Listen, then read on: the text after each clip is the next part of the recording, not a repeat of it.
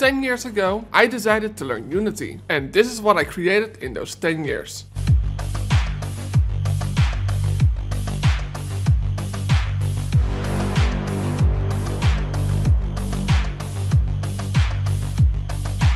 My journey begins when I'm about 14 years old and I get to build my first game in Game Maker. Back then it was all in 2D and it didn't look as fancy as it does in 2022. In 2011 I learned about Unity when I was playing an FPS game in the browser together with friends. So I downloaded it and made a quick level design for a CSGO map mod.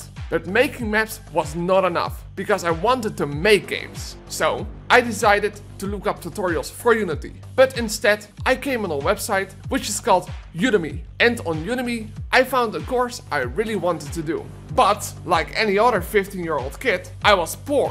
And I needed to come up with a master plan on getting that Unity game development course as quick as possible. And I'm not going to tell you my entire master plan, but it involved going to my parents, looking at them like I was the cutest puppy in the whole world and asking them to buy the course for me. And I guarantee a 100% chance on getting your own course if you can be like this cute puppy in Far Cry 6. During the course I made all sorts of projects, but one fun one in particular showed me how to make a tower defense game. And I took it to a higher level. I ported all the assets into Photoshop, which I of course totally legally made use of as a 15-year-old teen with no money but very cute brown puppy eyes. Around my 16th birthday, I started working on my first RPG game. And of course, I did build this in the Unity game engine. And during this same year, I also worked on my own zombie survival game, which like so many projects for a new young game developer are way too big and of course it failed. Poor me. But what isn't poor is you clicking the subscribe button and turning on all notifications so you don't miss out on a new video. When I turned 17, I started working on my first real game, Member of War, which is an arcade vehicle combat game in which players could fight each other with tanks, jets and boats. For Member of War, I needed to do a lot of new things, like writing my own advanced AI code for NPCs that can control tanks and boats. But I also got to make user interfaces,